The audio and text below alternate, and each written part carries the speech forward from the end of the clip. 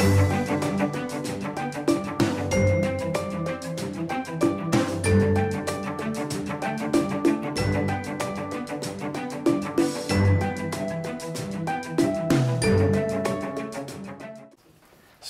we're probably going to wrap up chapter 8 this morning.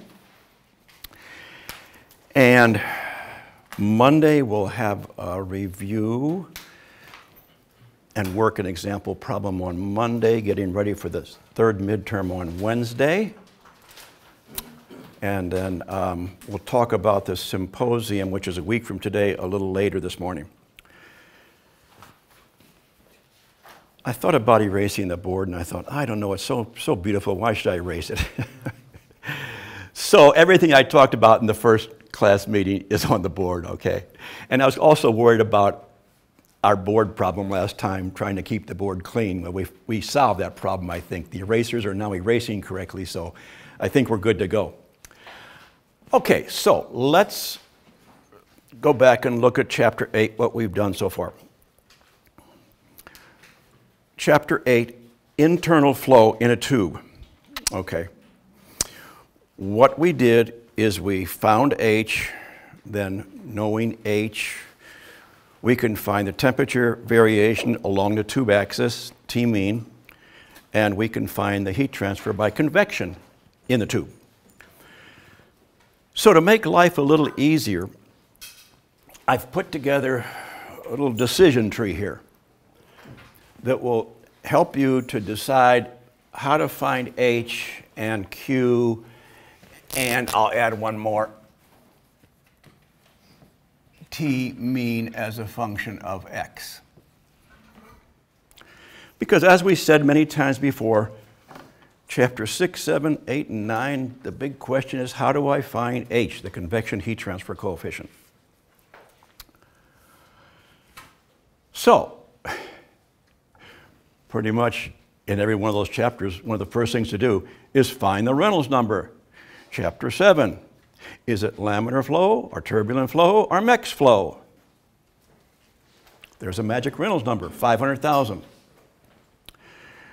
Chapter 8, find the Reynolds number. Is there a magic Reynolds number? Yes, 2,300. Laminar flow, turbulent flow. Okay, so first question, chapter 8. Check the Reynolds number, laminar or turbulent.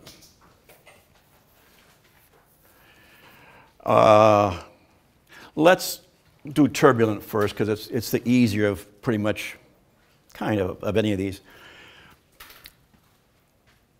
Wherever you see an equation number on these guys, that is to find H. Arrow points to H.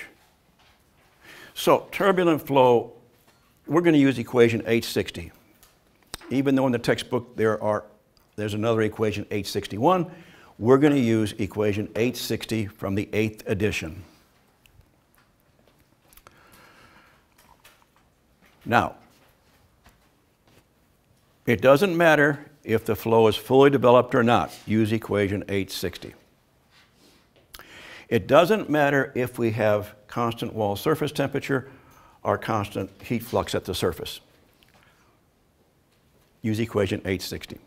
So there's only one choice in turbulent flow. Now, let's go to laminar flow. If the flow is laminar, there's another decision to make. Did the problem say constant surface heat flux or constant surface temperature? Okay, got it. Take the easier one first. If the surface heat flux is constant, we use equation 850 to get H, if we need H. If we need it. Many times we don't need it, but that's where you get H. Now, once you get H, what's the next step? I want to find these two guys. Okay, go to the equations under the single asterisk. Here, okay. Do you want to find T? Okay, so this is T. If you put an L here, This is T mean out. Let's just do that for right now.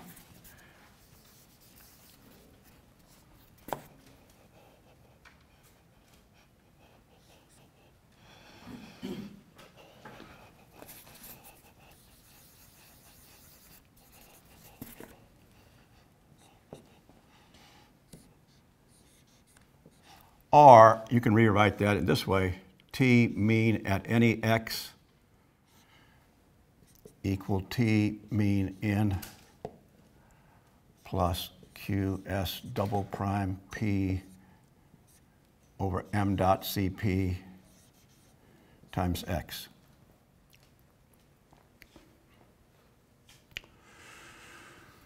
Okay, that's how you get T mean. By the way, yeah, P is a perimeter, circular tube, pi d. T mean in. Get T mean out. Now, get Q. Here, you got a choice. You can, the easy way is if you're given QS double prime, go ahead and multiply it by the surface area of the tube, pi dl. Or you can also say Q equal M dot C sub P delta T. T mean out minus T mean in. Okay, so that's, we go left, laminar flow, constant surface heat flux, equation 850, find H. Okay, so I think we've got all that. Now, let's take the middle route. Laminar flow, constant tube surface temperature, got it. Now we've got to make another decision. Is it fully developed velocity, fully developed temperature? Is it fully developed velocity but not fully developed temperature? Is it not fully developed velocity and not fully developed temperature? Because the equation for H is different. Either equation 855, equation 857, or equation 858.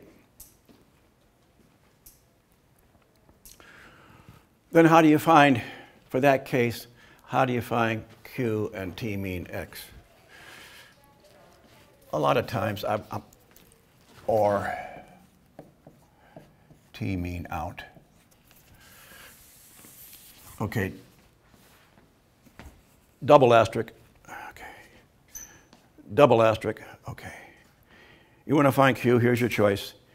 M dot C sub P delta T. Or Q equal H bar AS delta T log mean, where delta T log mean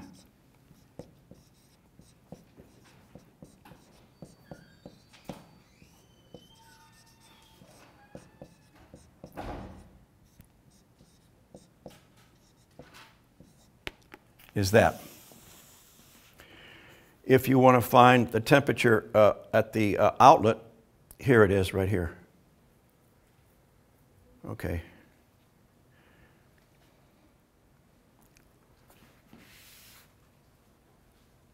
And you could also find the temperature anywhere by putting X in place of L. So you would replace the L with an X if you want to find the temperature halfway down the tube. That would be T mean at X, just like up here. T mean at X. Replace X with L, X, L. Now, for turbulent flow, we didn't mention this, but for turbulent flow, down here, once you get H bar, double asterisks, here, use these equations to get Q and the temperature, mean temperature of the fluid. Double asterisk over there. So this is kind of like the roadmap in Chapter 8. Pretty much this is Chapter 8 in a nutshell. This is what Chapter 8 is all about. Circular tubes, internal flow. Could be laminar, could be turbulent. If it's laminar, decisions to make. Is it constant tube surface heat flux or constant tube surface temperature? If it's constant tube surface temperature, decision time. Is it a yes, yes, a yes, no, or a no, no for fully developed? Yes, yes, yes, no, no, no. Pick the right H equation. If you need H, put in the equations over here to find Q and the temperature. Okay, any question on that little guy before we go on then? Okay, so now we look at an example of that. This example is going to be engine oil in a circular tube. Here's the givens. The engine oil comes in the tube at a temperature of 25 degrees C, mass flow rate 1/2 kilogram per second. The tube is 10 meters long with a 25 millimeter diameter. Here's a big clue. The tube surface temperature is held constant at 100. The oil is being heated from 25 up because the tube's at 100. Find T mean out and Q. Okay, find T mean out and Q. So, step number one, I need the Reynolds number because that's my first decision up here. Is it laminar? Is it turbulent? I need the Reynolds number. To get the Reynolds number, I need the properties. To get the properties, I need a temperature. What temperature? Oh, the average fluid temperature is a good choice. T mean in plus T mean out divided by 2. My problem, of course, is I don't know T mean out. So you know what? I'm going to say, I think it might be coming out close to 100. Okay. I don't know. That's a reasonable guess. I don't know. 2.5 centimeters is what? 1 inch? How long? Oh man, 30 plus feet. Yeah, 10 meters. From here to that wall, 1 inch. Okay, so what can I do? I'm going to guess it goes out at 100. T mean bar is 62.5. I go to the back of the book. I use 340K. If this would be an exam situation, you would go to the nearest table entry. Don't interpolate on an exam. Time's too precious. So go to the nearest table entry for the properties. And 340 is in the table. This is not going to give you 273 plus this won't give you 340. So you just get the closest table entry. Okay. I'll show you the properties as we go along then. Okay, Reynolds number in terms of mass flow rate. Here it is. 4.5 pi d mu, back of the book, 0.531. 480. Oh yeah, it's laminar flow. It's a lot less than 2,300. If I got a turbulent flow there, I would have to ask myself, boy, this is oil. And it's 25 degrees, room temperature. I wouldn't think it was going to be turbulent because typically oil is not going to be turbulent. Sometimes it will be, but typically it's not turbulent.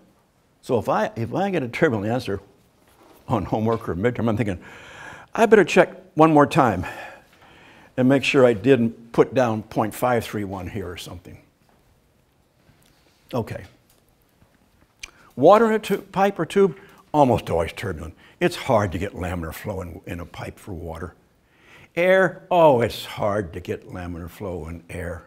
I expect turbulent flow with water in tubes and air in tubes.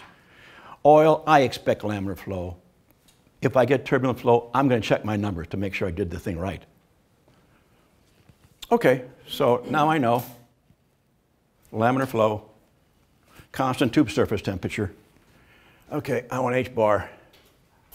Laminar flow, got it. Constant tube surface temperature, got it.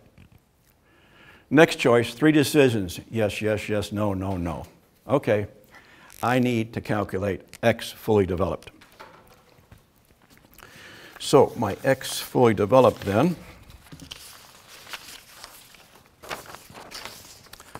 right here. This is the equation for velocity, 0.05, Reynolds number times diameter. Here they are, 0.6 meters. fully developed for temperature profiles.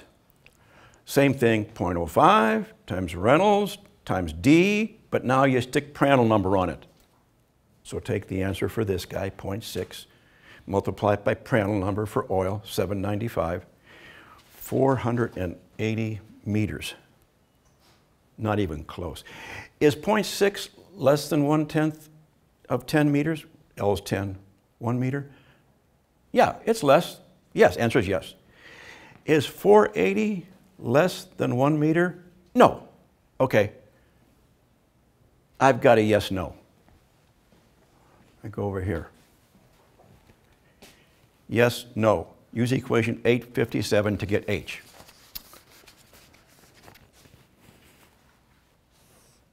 Okay, there it is from the textbook and your notes from last time. I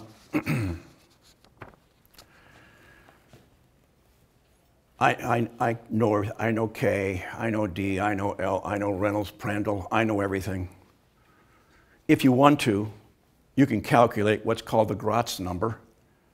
The Gratz number's right here and right here, these two guys. It's 954, and then put 954 here and 954 in there to the 2/3 power. If you do that, you get H bar 92.5 watts per square meter K. Okay, I got H bar, but that's not what I'm trying to find, really. The problem said find T mean out and Q. Okay, next step. Once I get H bar from the decision tree here, I now want to find these two guys. To find these two guys, I go down here and say double asterisk, here, here, T mean out. He's the guy I want. So, there it is. T mean out equal TS minus T mean N, exponential minus perimeter pi D times L times H bar M dot CP. Here's the H bar, 92.5. Put it right there.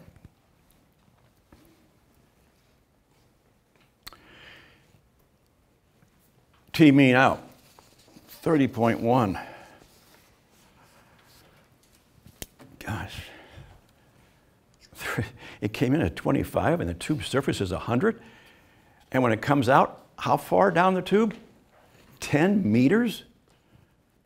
It only went up by 5 degrees C? I'm a poor guesser. I'm pretty bad. I guessed it came out at 100. Not even close. It came out at 30. So what I say in the problem, whether it's homework or an exam, I would repeat the above procedures because I guessed T mean out incorrectly. So now I put 30.1 in there, and I go and repeat this procedure one more time to get a more accurate T mean out. Don't do it for homework, don't do it on exams, but this is what you do in the real world, of course, until you converge to what you feel comfortable with.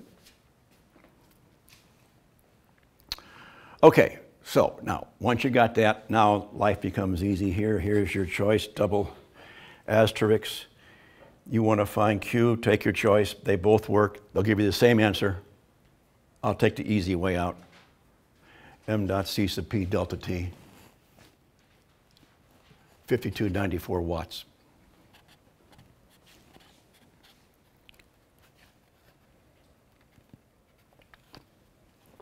Okay, so last time in class we worked a turbulent flow example. It was water, I think. So last time we worked a turbulent flow example in class. Today we worked a laminar flow problem, and I wanted to make it where you had to make a decision down here what to do with the yes-no guys. Okay. Okay. So any question on that guy then before we go on? All right, good. Now,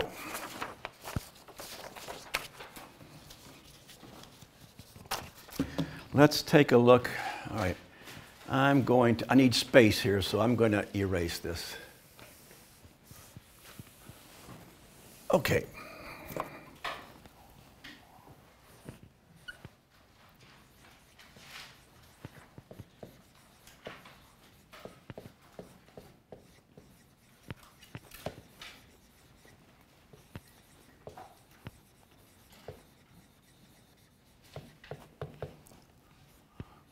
it's time to look at something called the overall heat transfer coefficient.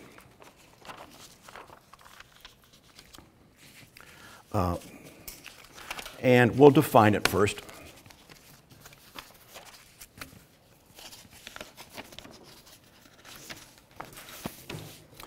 I'm going to take an example here.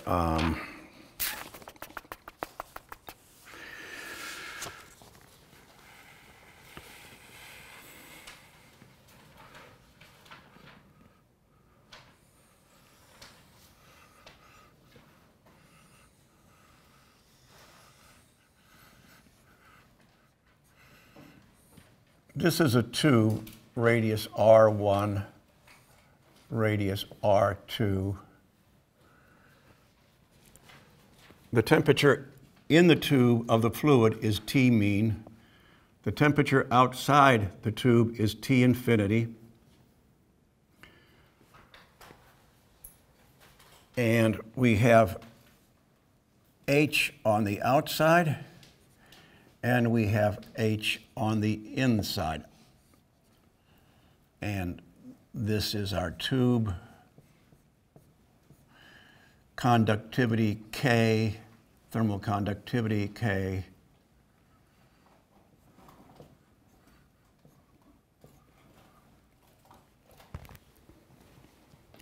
So we have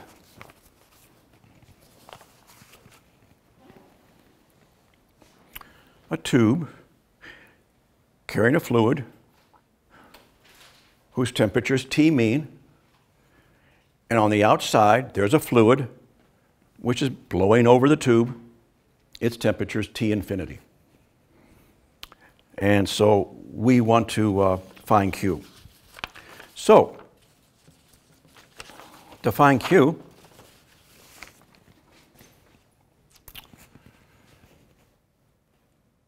we go back. Well, let's do it this way first. I'm going back to chapter 3.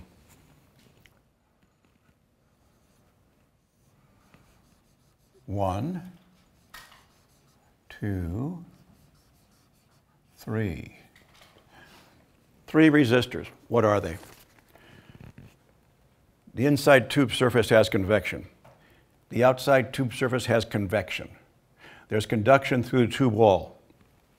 Okay? So, assume the fluid is hot and the outside air is colder. So, this would be T mean, the temperature of the fluid in the tube. This is T infinity, the outside temperature of the fluid, could be air. This is the resistance on the inside of the tube, 1 over H inside, A inside. This is the resistance on the outside of the tube, 1 over H outside, A outside. Chapter 3.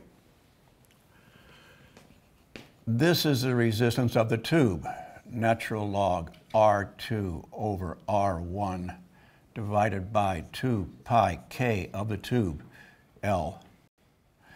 This is the heat flow from hot to cold, Q. Okay, so that's chapter 3. We work problems like that in chapter 3. But in chapter 3, the author said for homework, for instance, oh, by the way, H on the inside is 165. Well, nobody in the real world tells you, the engineer, what the H is on the inside. You got to find it yourself. And in chapter 3, they said, you know, H outside is given. Yeah, it was given in chapter 3. But in the real world, you got to find it yourself. So we're combining these chapters now. That's the whole point near the end of the semester, to combine things that we have pieces now in our library, combine them to get more complex solutions. So this is chapter 3. Outside, this is chapter 7. Inside, this is chapter 8. The resistor diagram, that's chapter 3. the equation comes from chapter 3. Chapter 3, how do I find Q? I take the hot temperature minus the cold temperature.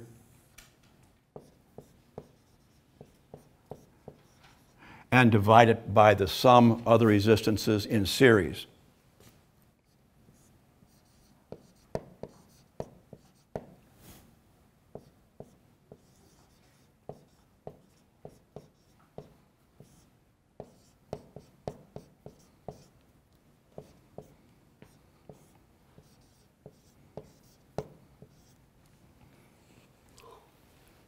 And of course, if you want to find H inside, you'd go over there and do that calculation on the decision tree.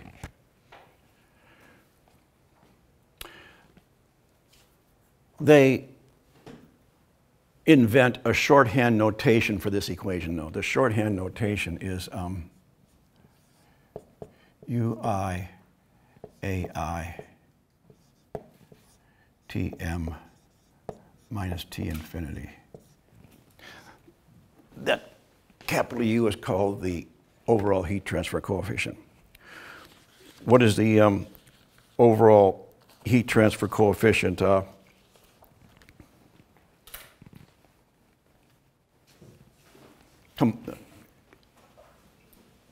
What's it comprised of? Okay, convection on the inside, convection on the outside, conduction through the tube wall. Okay. Why do we invent something like that? Because we go back to chapter 1 and we say, what was Newton's law in chapter 1 again?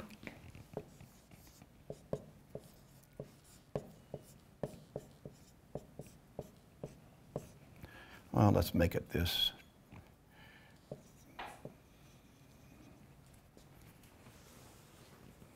Oh yeah, that was chapter 1.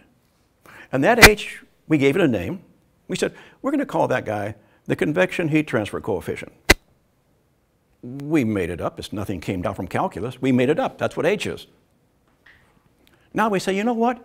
And this was only for one surface. Now if we've got multiple convection coefficients and maybe conduction, we say, you know what? Let's don't use H anymore, because this is now overall three things, three resistances, overall. We're going to call it capital U. Okay, fine. That's where it came from. We made it up because it's useful to us. And you say, well, what is U? Well, look at the equation here. UI AI is equal to 1 over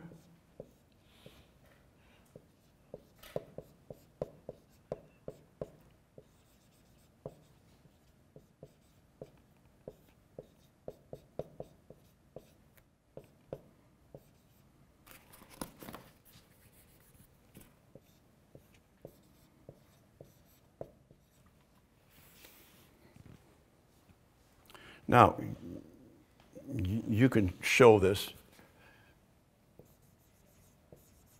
It doesn't matter whether you put an I inside or an O outside.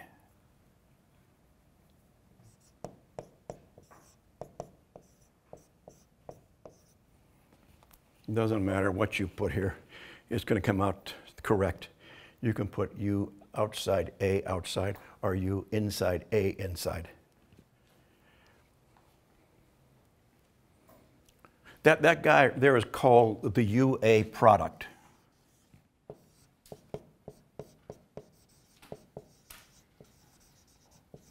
And engineers that work with heat exchangers use that a lot, because every heat exchanger involves something in tubes and flow of a fluid over it. So it combines conduction through the tube wall.